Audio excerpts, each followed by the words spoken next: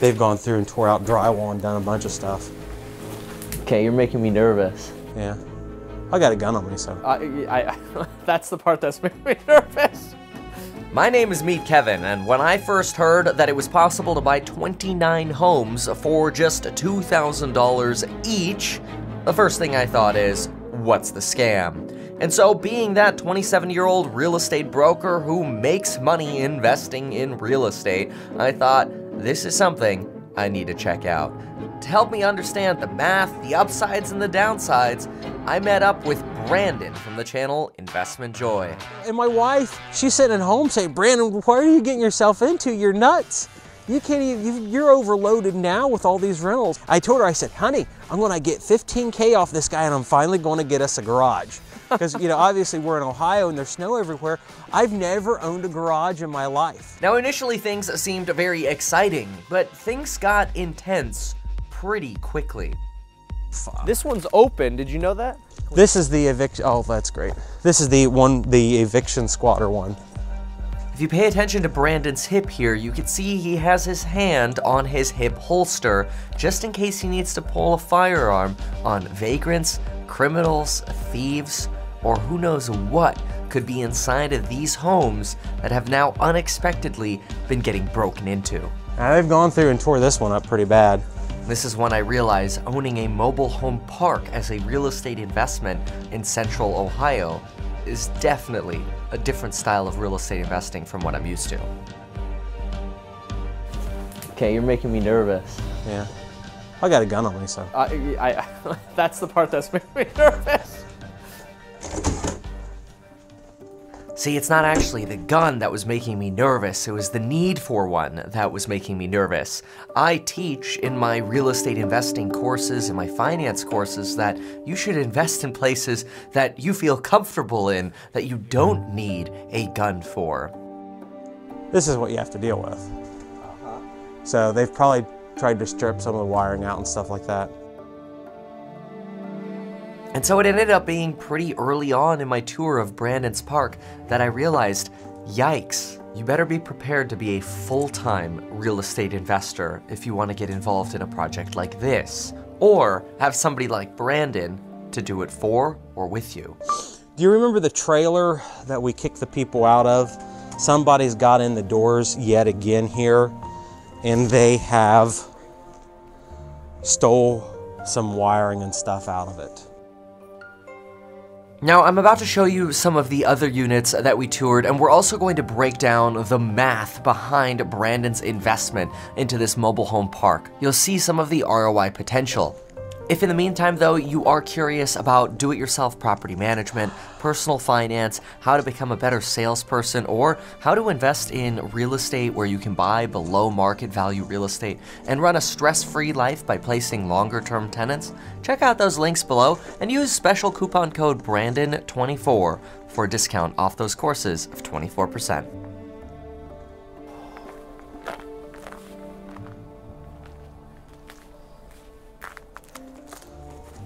You alright? Yeah, I'm just angry at that. Yeah, I would be too.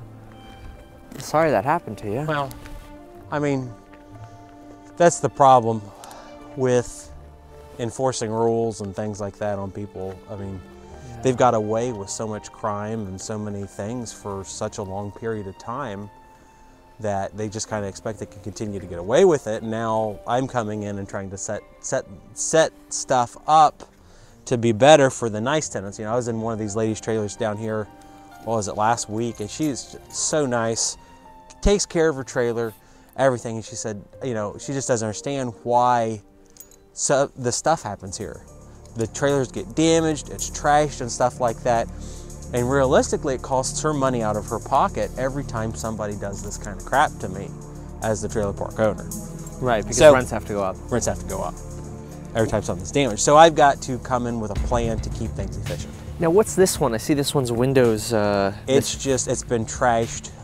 We went in, that's gonna be salvageable. I have a significantly higher budget.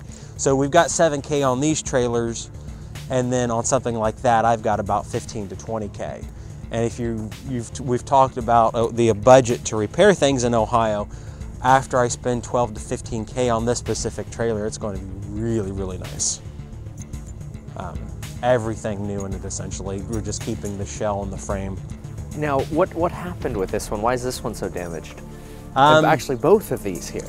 Angry tenants. These are both angry tenants. Yeah, I'm pretty sure it is. Are they gone? I mean, the door's open. Yeah, it shouldn't be.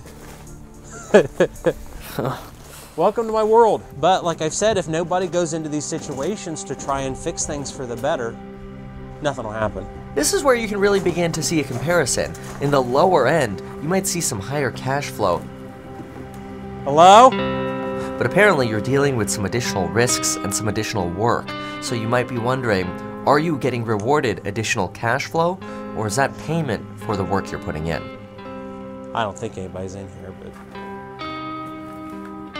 So this one's like some of the others, it's just trashed. I do believe it's fixable. But it's a situation, and you know, I've got a great budget to strip everything out in here and start over again. Oh, like I said, I've got about 15K, maybe 20K for a property like this. 15 to 20, and you could redo this whole thing? Are you serious? Yes. Oh, yeah. I don't know, man. That doesn't seem like a lot of money. Well, I mean, worst case scenario, we tear it out of here, and I've been talking to some of those companies that do the tiny houses. Yeah. And we're trying to figure out with the State of Ohio Mobile Home Park Compliance Board if we can just bring in a tiny house and set it down on one of these trailer lots. Wow. So that's kind of an option here if I totally screw up and fail on these individual trailers. The goal is, you know, we've got the money for all these trailers to be brought in. That's why these are sitting here. They're waiting to be installed. Wait, you're in this? Yes. You didn't just take this out? Yes. These are coming in. This one's going in, and I've got a budget to fix up the trailers. Because like this one? This one here, because I'm getting them from another trailer park that's being, they've evicted everybody. A luxury developer with a local large municipality has gone in and they've evicted about 100 people out of a trailer park so they can be bulldozed. Wow. So these trailers, they might as well be free. Brandon, where'd the staircase go? It's not been installed yet. It's sitting up. Wait. Did you bring this one in? Yeah. This is one you brought in? Yes, we just brought it in. This is what a $2,000 trailer looks like. Wow. Okay. And so, what are you going to do to it? I need to decide. Like I said, the energy efficiency upgrades are the absolute first thing. Yeah. First things first, I'm going to go through and clean it. Well, it's also freezing here. Yeah, it's also freezing. It's ugly. There's bad trim. There's some there's not any holes in the wall, which that would be a killer. Now this is where Brandon talks about his childhood and how he grew up in properties that were in worse condition than this. And as a result, he's come up with a rule. So my thing is, I'll never rent a house out that's worse than what I grew up in. That's my rule. I will not live in any of that. I mean, I will not put a tenant in a situation I would not be willing to go into. So we've got kind of crummy cabinets, kind of crummy countertops. I'm going to go through, I'm going to take a look, figure out what's the most economically viable thing. I mean, how much do you want to spend on each of these units fixing them? I've got a budget of, it amounts to, I think, 7K per. 7K per? Yeah. I mean, that's going to get you, what, paint, flooring? I can redo the countertops and cabinets, too. And you got to do the furnace, though. Yeah, we got to. What's the furnace going to run you? Oh, and there are holes in the ground. Like there's a hole right there. Yeah. I don't know what the furnace is. And the insulation and the bathroom. How are you going to do it for $7? I don't get it. Because like if you do the insulation, there's no windows. Yeah. You do the insulation. There's a window there. I promise. Somebody kicked it out or it fell out when they were moving the trailer. Wait, so it's not there? No, it's not there now. Oh, okay. It's sitting right here somewhere. It's somewhere. But the thing is, you can get a discount when you go in and buy 30 furnaces. Yeah. But I mean, still, like $1,000 for the insulation. You have a $7,000 budget. Now you got 6 left. Yeah. Then you got to do a furnace. That's going to run you at least $1,200. At least. No way you're shaking your head. Come on. I can get installed. Installed. I can get a nice furnace installed, and if we do them all in one go, I can get them for probably about $800. Oh my gosh. Okay, fine. So call it 8. You're in now. Now you got insulation and furnace. You're at $1,800. Now you got to fix the window, the floor, paint, the countertop, the bathroom, appliances. 7K? I can and the outside and the skirting? Yeah, I could do it. No way. Okay, and I mean the whole floor is bouncing. Yeah, but not every trailer is like this though. I've got an average of 7K per. So I think I can get it done for 7, but I've got some wiggle room. I'm just worried because you said this was one of the new ones. Yeah, but the older one, this is a newer, age-wise trailer, but it's kind of dumpy. I've got older ones sitting over there that are way nicer than this. Can we go into some of these? Yeah, let me see what I have. And you know, the worst thing is, or the craziest thing is, I could put skirting on this, set it up, and I could ask for my $550 a month. I'd have 50 applications on it tomorrow. Wait. You're saying put skirting on this so you meet code, rent it the way it is now, and you have 50 applications? Guarantee it. Why? Because there's no affordable housing in this area because they've run everybody out. No one wants to be a landlord. Now, it's common to hate the landlord, but if you take a look here at what Brandon is doing and dealing with, if anything, he's the one providing an ethical service by providing affordable housing. What do you mean, your comments? The people saying how many of them would love to be my tenant, and they think my houses are great. Wow. And then you start talking about $500 for a 2-bed, 1-bath. I mean, people put up a lot for that. But I mean, isn't this so much more risky than what you're used to doing with just the singles and the duplexes, tries and fours? But if you don't have any risk, there's no reward. So. Well, but I mean, I guess. Jeez. But I mean, do you really think like your apartment deals are risky? I'm told they're risky every day. At this point, I've done so many of them. I what feel do you like mean? they're no Who tells risk. you they're risky? I don't know. Local people. I've got some really wonderful investors that I have good relationships with, and they say, Brandon, you should only be dealing with luxury apartments and luxury housing. And I don't really do any of that. I've got some nice houses. Don't get me wrong. I've got some gorgeous, historic houses we've spent tons of money on. And they're right. They do not provide me 1 minute of stress. They're great. I've got good tenants in them. They provide me very little stress, but also the ROIs are low. Sure. So I'm trying to get a balanced portfolio and a mixed portfolio so that I can get a reasonable return. I can make my investors happy. I can make myself happy with the cash flow. And those kinds of opportunities are everywhere. This is where I bring up comparing more expensive markets, you know, $150,000 plus, to this area. And that's why the play that we'll do in these higher end markets is I'm just looking for deals that I could buy for, say, $450. I put in 50 grand, which to me is a basic cheap remodel, but then it's worth you know, $6 or $625. So you're building in this 125K right away. You know, that's what I call buying these wedge deals. It doesn't seem like that's the play out here. No. I mean, people do that here. It's just not my market. Yeah. Now, would you ever want to transition? I think at some point that I'll hand a lot of this stuff off to management once it is where I want it to be. Yeah. And then I could have the ability to go in and, you know, I think that I might become more passionate about the lower ROI, funner deals, less stress. But at this point in my life, I feel like this is what I need to do. Lower cash flow ROI, right. Yeah. Now, when a lot of people hear ROI, they think there is only one type of return on investment. A quick primer, there are three, especially when it comes to real estate, but pretty much when it comes to anything. One is straight up cash flow, the positive money you're getting from either rent or dividends. Number two is appreciation, like values going up or stock prices going up. And three is a special kind of ROI that a lot of people forget about, but that can oftentimes be the easiest, especially when it comes to real estate.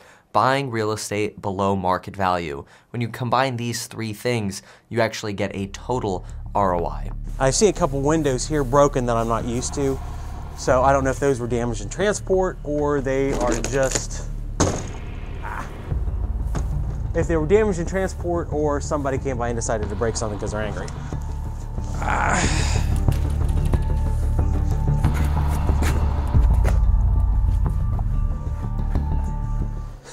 You know, come in. This is another one that we'll be renovating, getting set up here very soon. This is a nicer one. Yes, I think so. It has the potential to be nicer. Yeah. No, I agree. What do you do with the wallpaper? The wallpaper comes off. The dumpy wood paneling gets sealed up. Just primer painted? Yeah, I will probably be out here till 1 o'clock in the morning again. Don't tell me you're going to do it. Oil-based paint. I might be. just to get it done. Is this how you keep your costs down? Yeah, I mean, I do that stuff once in a while. Like I said, I'm not too proud to do anything at this point, so I'm willing to go in. There's exposed plumbing in here, which that's a no-no. So this paneling will probably all have to come out. They did their, I mean, the work quality here is terrible. So whoever did some of the finishing work, the trim work, stuff like that, they had no clue what they were doing. So, but from my perspective, it's easily fixable. Jeez. I mean, what would you do to the bathroom? You paint it? You're going to put down like a linoleum floor? Yeah, I probably will even redo the tub in there because that just looks like garbage. You mean take it out, put a new one in, or refinish it? Probably take it out, put a new one in. Wow. Yeah, because I mean that tub, the surround, that's all. It's just, oh, it's ugly. Then tear the paneling out, and probably re-drywall. I'm sure this one will run a little over the 7K, but well, maybe not. I don't know. I have to get my guys in here and see what they'll do because they've done miraculous things for minimal cost. So, yeah. The guys that I got these off of, the trailer company that's being pushed out of town, they oh man, are treating everything for bugs and stuff like that. Sure. Just in case. They just put the can there to make you feel like Yeah. Now Brandon tells me the story of how he got some amazing deals from a fire insurance claim where he got undamaged material for a fraction on the dollar. It's amazing some of the things you can do when you buy in bulk. I go in and I buy 25,000 square feet of carpet. And we're not talking like cheap commercial carpet. We're talking like Berbers, like stuff they sell at Lowe's and Menards for $3.50 a square foot. My cost on it was about 5 cents. Now, what about the roofs? I mean, if you have to like re-roof some of these. If we have to re-roof them, we redo it. Just put a new roof on this building out here where the laundromat's going to go. Oh, the laundromat's going to go in this brick or concrete. It was actually one 20, 30 years ago, and they just stopped maintaining it and fell apart. And now we're trying to bring it back up. And I have. This will be your 4th laundromat. I have, yeah, and I have $950 in that roof there. $950. Yes. For all that metal? Yes. It's not bad. It's like $350 in the metal and then $600 in labor. Now it's time to talk numbers. One day out of the blue, a guy calls me and says, Brandon, I've got a whole bunch of money to deploy. He messages me and he says, I've got 7 figures to spend on an investment. And I told him no. That was like at 8 p.m. at night. He sent me those messages. The next morning at my office, 10 o'clock, my buddy Sean that owns this trailer park said, Brandon, I'm selling the trailer park. I said, all right, how much do you want for it? Because here you are struggling trying to figure out how would I even deploy this guy's money if he gave it to me? Yeah, because the biggest deal that I've ever done before was like a $60,000 house. I mean, I've never done anything big before. And this is in the 3s. Yes. What was it, 325? 325. He initially asked for 400. We talked him down to 325. He's carrying back $100,000. You talked your buddy down. Yes, my buddy down. You even negotiate with your buddy. My investor's my buddy too. He's a really nice guy. He's cool. You're just buddies with everybody. Yeah. So okay. So you bought it for $325. I gotta know though, how you're going to be benefiting from some of the cash flow from this, right? Yes. Oh, so yeah. you're an investor or partner in this. Yes. Now, my favorite question: how much out of pocket are you to be a part of this deal? -15. You got no. I told the partner that I wanted 15K for the opportunity because I told him, you know, potentially I can shop this deal to other investors. So we know that Brandon is partnering with an investor who put up the capital of essentially $750,000, possibly even more if needed. Well, the expectation is that each of these coaches or mobile homes will be able to rent for $500. Now, there are already 20 coaches here. Brandon just bought an additional 29 for $2,000 a piece, which means we have a total of 49 trailers. 49 times $500 is $24,500. Now, Brandon's investor put the money up and paid Brandon to find the deal, but Brandon didn't put up any money himself. However, Brandon, I believe, is a 50% partner on this deal, which with $24,500 of gross cash flow, we could probably expect a net cash flow of somewhere around $16,000, which divided by 2 might leave a net cash flow of $8,000 for Brandon, even though he put zero money into the deal, just his expertise and his work and efforts. And now you might be wondering, how does that still make sense for the investor if he's giving away half of his return? Well, watch this return math. If the investor makes that $8,000 times 12, that's $96,000 per year, divided by the investor's $750,000, the investor is yielding over 12.8% on their money for doing virtually nothing. Because remember, Brandon's doing all the work. Okay, so, I mean, I'm a little nervous about this. This is not something I would do. Yeah.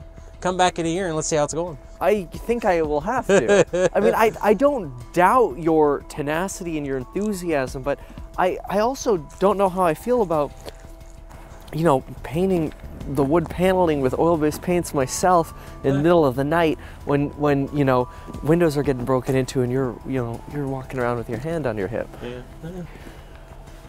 Day in life. I've got good life insurance. Well, we did talk about that. We need to be sponsored by Ladder. I still cannot believe how simple that was. Like, I feel like we should be sponsored because I keep talking Ladder about needs to get a hold of us because it was They awesome do a insurance. referral link thing, but it's limited to like $1,000 in California or something. Oh gosh, dang it. I know, right? So yeah, but I've got life insurance and I'll probably go up to an even bigger policy at some point in the near future. Well, and now what's going to happen is Ladder's going to see this, and rather than sponsoring you, they're going to raise your premium. I hope not. If I'm still alive, Kevin will be out here.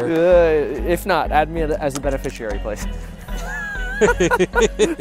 Right next to your wife and your 4 children. Yes. All right, Meet go. Kevin.